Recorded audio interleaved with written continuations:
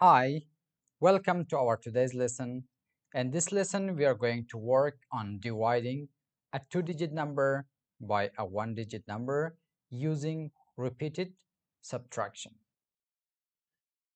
Let's first work on small numbers like 12 divided by 3. 12 in this problem is called the dividend and 3 is the divisor. We use repeated subtraction so that we should be able to divide 12 by 3. We start subtracting. 12 minus 3 equals 9. 9 minus 3 equals 6. We continue subtracting until we get to 0 or to a number less than the divisor. Less than the divisor. So 6 minus 3 equals 3.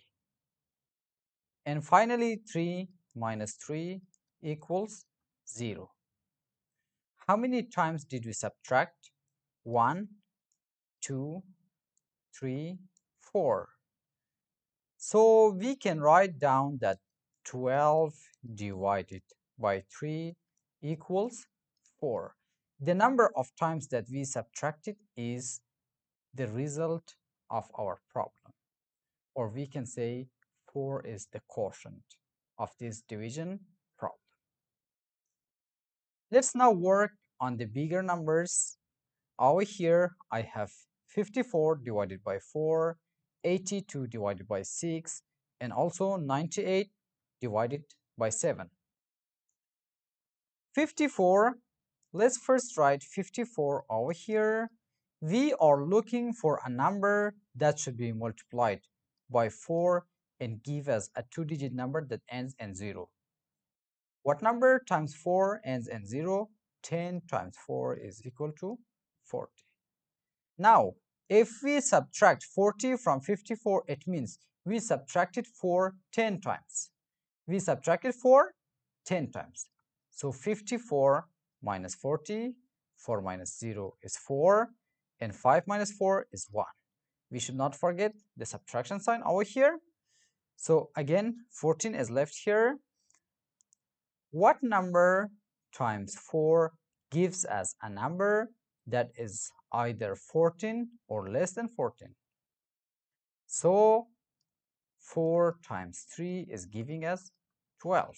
We cannot get a number that should be multiplied by 4 and give us 14. So we will take the one which is giving us a product which is very close to 14. So 12 is very close to 14. Now 14 minus 12 is equal to 2. Seeing that 2 is less than 4 and we cannot subtract 4 anymore. How many times did we subtract 4 from 54? We subtracted 13 times. 10 plus 3 is 13. So 13 is the answer. We can write 54 divided by 4 equals 13. So we used repeated subtraction and we subtracted 4 from 54 13 times. We now move to the next example. In the next example, we have 82 divided by 6. 82 divided by 6. Again, we look for a number that should be multiplied by 6 and give us a two-digit number that ends in 0. So 10 times 6 is 60. If we subtract 60 from 82, we will get, okay, 2 minus 0 is 2 and 8 minus 6 is also 2. Now, we again look for a number that should be multiplied by 6 and give us either 22 or a number close to 22. Okay, 3 times 6 is 18, 4 times 6 is 24. So if we multiply 4 or if we subtract 6 from 22 4 times, we cannot subtract it because 24 is more than 22. So we subtract 3 times. 3 times 6 is equal to 18. Now 22 minus 18, 22 minus 18 is equal to 4. How many times did we subtract 6 from 82? We subtracted 13 times. So randomly the answer for this is also 13. 82 divided by 6 equals 13. In the third example, we have 98 divided by 7. 98 divided by 7. Again, we look for a number that should be multiplied by 7 and gives us a number that ends in 0. So 10 times 7 is 70. 98 minus 70 is equal to, okay, 8 minus 0 is 8 and 9 minus 7 is 2. Now we look for a number that should be multiplied by 7 and gives us a number that is either 28 or a number less than 28. 7 times 4 is 28. So 28 minus 28 is 0. We don't have any remainder. So how many times did we subtract 7 from 98?